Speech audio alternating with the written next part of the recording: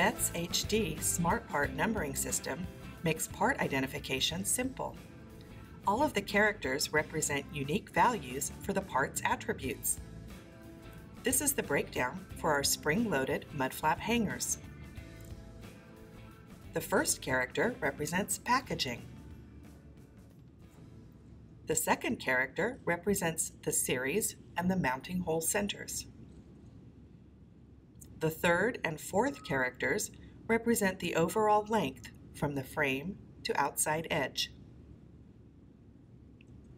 The fifth character represents if the hanger has conspicuity tape or not. The sixth character represents the hanger material finish. The seventh character represents if the part is a pair or individual. Please note that not all permutations represent valid part numbers. In order to verify a part number, simply check the website or current parts list.